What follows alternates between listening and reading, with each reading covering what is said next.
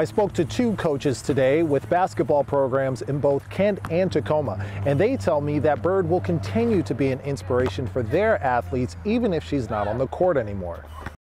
It's the end of an era for women's basketball. After a career spanning 2 decades, Sue Bird is walking away from the basketball court. I feel like for every athlete, sometimes it really just comes down to, you know when you know. She had the interview first. But Edwina Martin-Arnold and Vanessa McClendon say Bird's impact on basketball will be felt long after her last game.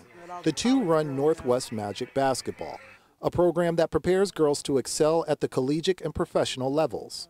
They manage 16 teams, and around 120 athletes come through their program a year. Both told me how much they appreciate the example that Bird provides for their athletes. Vanessa and I have been doing this for a long time, but so has Sue.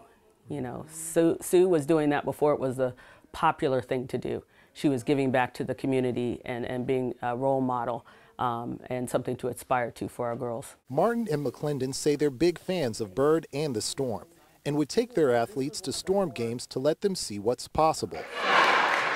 And they even got to meet their idol in 2013 when she showed up at a Northwest Magic camp. Nice surprise, we're telling her. They're like, yeah, that's a surprise. We thought it was ice cream. It was Sue Bird.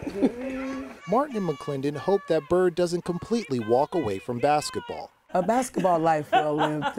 Well, she may not be done because she may start coaching, as she already has. But they say that Bird's time on the court was invaluable because it showed the next generation of women's basketball players that with dedication, their dreams could be realized.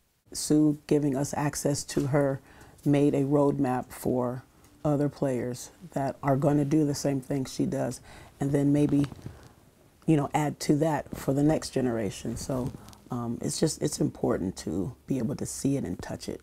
Now, Northwest Magic Basketball trains athletes from across the Puget Sound region and holds training camps for girls all year long. From Puyallup, Lionel Donovan, King 5 News.